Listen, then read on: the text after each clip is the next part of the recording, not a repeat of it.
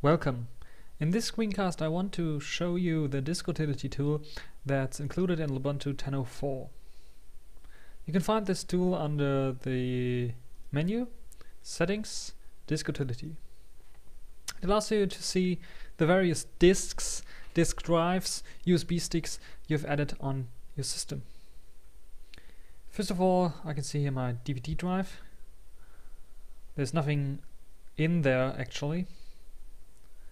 I can eject if I want to.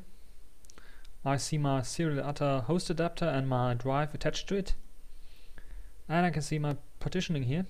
As you can see, I have a 50 GB X4, 160 GB JFS, 1 GB swap, and 39 GB X4 partition here. I can mount the various different file systems by clicking and then clicking mount.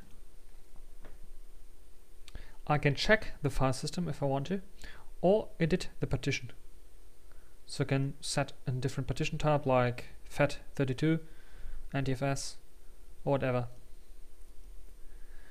I can format the volume if I want to, or edit the file label, the file system label, or delete the partition. I can also make some other interesting stuff to the whole drive. I can format the whole drive so that all partitions get deleted. I can benchmark the whole drive to see how fast it works. This is perhaps an interesting option for SSDs. And I have smart data here. So by clicking here I can read my smart data of my disk, and you see everything seems to be good or fine, except the start and stop count that seems to be failing here. So old age, and yeah, it gives me information about my status of my HD, and I can now see if it is failing or running low, and can replace this hard disk if I need to.